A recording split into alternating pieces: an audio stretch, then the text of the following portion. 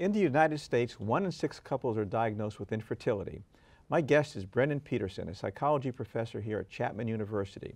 He has conducted extensive research on this topic, and he says that most people think infertility is a woman's problem, but it really is a couple's problem. Welcome, Brennan. Thanks for having me. This is a great topic. It's a hot topic, and 1 in 6 couples, what is it worldwide? How many people do you think worldwide have infertility? Some of the worldwide estimates are about 80 to 160 million people. Wow. And in the United States, it's about anywhere between 4 and 7 million. So it's quite prevalent. Is it becoming more common, or is it just more diagnosed, or what do you think? Some of the rates actually have gone up. In some developed countries like the United States, delayed childbearing does make a difference. In underdeveloped countries, things like malnutrition can also make a difference. So we have seen rates that have increased. What about in this country, an industrialized country? What causes infertility? What's the biggest, is there a big cause like STDs or sexually STDs play a role. disease? They play a role, particularly for women's female reproductive organs if they receive damage from a prior STD. The most common for women is an ovulation disorder, irregular ovulation. It can also be if the embryo has difficulty implanting in her uterus. For men, it would be low sperm count, low sperm motility, testicular cancer. Those are the main things that attribute to it. And for women also, there's age-related fertility decline as well. So we always traditionally think, not blame the women, but think it's a woman's issue, but really you're saying it's not, right? That's exactly right. The prevalence rates are actually 1/3 of cases could be diagnosed by a female factor, the things that I just mentioned. 1/3 could be diagnosed by a male factor. And then another third is what they call a combination factor. And interestingly enough, 20% of those, it can be even unexplained. Everything looks good, but something's just not working. So it's kind of equal across the board for men and women. You mentioned the problems for women. What are the big causes for men? Is it sports related, or what is it? I think it can just be low sperm count, low sperm motility just resulting from development. But it can also result from impotence. It can result from some type of cancer where they've had treatments. So if somebody they've been trying to have a baby for 6 months or a year, when should they start seeking treatment, professional treatment? Yeah, I think the best thing to do is after about that year-long period, because the official diagnosis is they've been trying for 1 year of unprotected intercourse, and it's not happening. In women over 35, physicians have now recommended that's 6 months. So they should be contacting their physician, and the first line to really go is at the OBGYN level, and to tell their doctor, we're having difficulty. And the OBGYN can then help them by doing a fertility workup. The man does a semen analysis, they examine the sperm count, they see if it's a male factor. The woman will look at her ovulation cycles, they'll look at if the fallopian tubes are not blocked, and once they've done that, then they can either prescribe medications or they can do surgery. And 85% of infertility can actually be treated at that level. So we oftentimes think that it's the big treatments that happen for infertility, and it's oftentimes not. When you get into assisted reproductive technologies, such as in vitro fertilization, that actually accounts for about less than 3% of all infertility services. Oh, is that right? Oh. So you go to the OBGYN, and then you try another year, and then you go on to more advanced techniques? Yeah, if they do the surgery, let's say that they do a laparoscopy for a blocked fallopian tube, or they treat ovulation through medication. The man also, actually not just for surgery for the sperm count, but they can do IUI, intrauterine insemination, where there's a sperm sample which is then kind of highly concentrated and then injected directly into the one's uterus. That can actually take place before they get to say IUI. So what's IUI again? Intrauterine insemination. Okay. So that's kind of this highly concentrated, a semen sample that's injected into the woman's uterus. Now I imagine this is tremendously stressful for people and probably causes some marital discord at times. And that's where you come in, I imagine, right? Right. Tell me your role in all this as a counselor and a psychologist. Yeah, my training is in marriage and family therapy, and also I teach in the psychology department. So I look at kind of the mental health aspects of this. So couples, let's say that they've been going through this for a year. They've gone to the doctor, nothing has worked. Then they've gotten a referral for a reproductive endocrinologist, and they start going into the assisted reproductive technologies. So they go into starting to do IVF. And then the stress really kind of amps up at that time.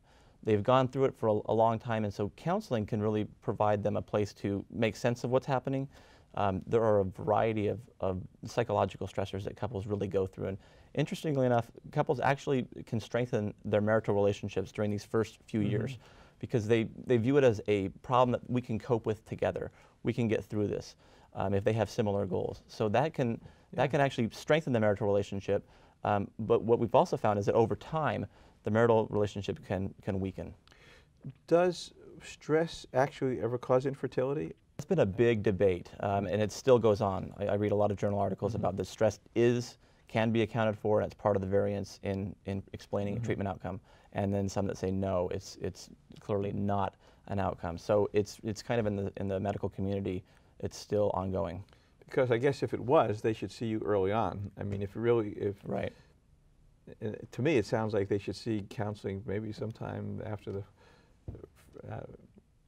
earlier than later, but I'm not really sure. But it seems like stress can cause impotence and a whole bunch of other things. I don't know if it will have a physiological place on ovulation and stuff like that. I imagine it can also, huh? Yeah, I would say seeking treatments in that middle ground. They can seek it at a couple of times. One, they could seek it while they're going through assisted reproductive treatments. And that can help them decrease the stress. And it can also help them make sense of how, who are we going to tell about that we're going through the procedure. Oftentimes couples, the first attempt, they tell too many people, and then if it doesn't work, they regret that, or the next time that they get more cautious. So, but particularly also after a treatment fails is when counseling can really help them, because depression levels tend to go up, stress levels tend to go up, and that's a very, very difficult time for couples. And also they don't know, should we do it again? And they oftentimes need a counselor to kind of help them think through that. Yeah, I would think you need an outside source like a counselor to bounce this off of and give them perspective on it. And do you think a lot of people, or there are a lot out there who need counseling, or just they don't know about it, they don't think about it? Do you think there's a large proportion of that? Yeah, I think there is. I think that the relationship between physicians and mental health providers is getting better and better, and I think more and more reproductive endocrinologists are realizing that the link to the mental health is so important that they oftentimes have either an initial screening with a counselor. They'll recommend them to go see a counselor. But sometimes I think we can wait a little too long until the symptoms become so severe. Yeah. And sometimes it's helpful for them to get in before it gets that bad. What is the latest research that you've done in this field now? Have you been at Chapman here? Yeah, I've done a lot of research on how couples cope with the infertility, and particularly not only just from an individual perspective, because we know a lot of times coping with a problem, we use an individual coping strategy, we have an individual outcome. But infertility is quite different because both people are impacted by the stressor. So it's called a joint stressor. So some of the studies that we've done have looked at how coping has been related to not only the individual, but how the partner's coping impacts the other partner's stress levels. So I have done some research with a colleague at the University of Copenhagen in Denmark, and she's had a great data set where she had over 2,000 men and women going through infertility treatments and followed them for a 5-year period. And so we looked at this kind of question about how does the partner's coping impact the other person, and we found some very interesting things, particularly that sometimes individuals use coping strategies that work well for them as an individual, but it's not good for their partner. Yeah.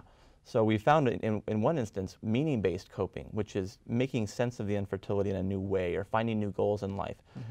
If a man used that, it wasn't beneficial for his partner. It increased the woman's stress, particularly her social stress. But if a woman used it, it actually decreased the man's marital distress. Things got better in their marriage. That's interesting. Yeah. And we kind of figured that it was more of a kind of a pacing and timing issue, that sometimes men are more ready to move on more quickly. And women are not as ready to say, I'm going to stop pursuing treatments right now. And part of that's linked to the importance of identity as well. That's really interesting. Well, we're running out of time. It's a very interesting conversation. Just one last question, though. Do certain ethnic groups have more problems coping with this than others? I mean, North Europeans or South Americans or any ethnic groups have a harder problem? I think the cross-cultural studies are kind of lacking right now, and they need to do more. But certainly we know that certain ethnic groups that value family and childbearing, it can be harder. So let's say in the Latino community, the importance of having a child is so critical. So I think it would be harder in a sense for them to cope. Or people who have certain religious affiliations, childbearing, if it's essential to their identity, both as an individual and as a person in a religion or a cultural group, that can be much more difficult to cope with, I think. That makes sense. Well, it's very interesting. I hope people see this and get counseling when they need it. I think probably it will help a lot of people. Thanks so much for coming today. Thank you for having me. Thank you so much.